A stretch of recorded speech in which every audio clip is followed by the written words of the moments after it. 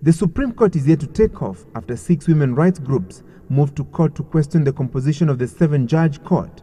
They insist that having only 2 women out of the 7 violates the constitutional provision that not more than 2/3 of all appointive and elective positions shall be from one gender. With the case still unresolved, the Supreme Court remains in limbo despite the heavy workload that awaits it. Opinion is divided on when Kenyans will go to the polls or when the life of the 10th Parliament comes to an end, while the Constitution Implementation Committee insists that the next general election should be held in August next year. Another school of thought argues that Kenyans should go to the polls in December next year. Once it is in operation, the Supreme Court will also be expected to handle the dispute over whether cabinet ministers should hold positions in political parties.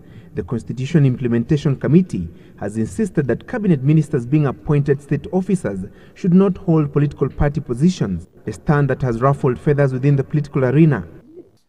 There are those who refuse to accept that old has gone, that new has come. The operative word here is appointed. It is therefore my understanding that an elected state officer is not prohibited from holding an office in a political party.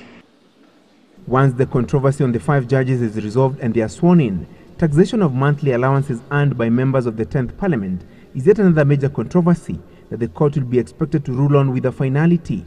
Members of Parliament opposed to taxation on the allowances have argued that it was unjustified as it amounted to an ambush mid their 5-year term.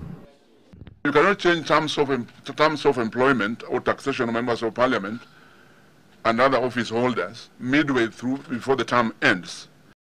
The Supreme Court will comprise Chief Justice Dr. Willy Mutunga and his Deputy Nancy Baraza, who will be the court's president and vice president respectively.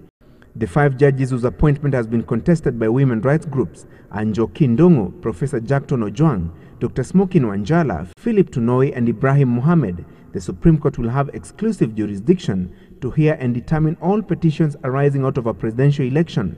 It will also be the appellate court of last resort and the highest court in the land, whose decisions are binding on all courts.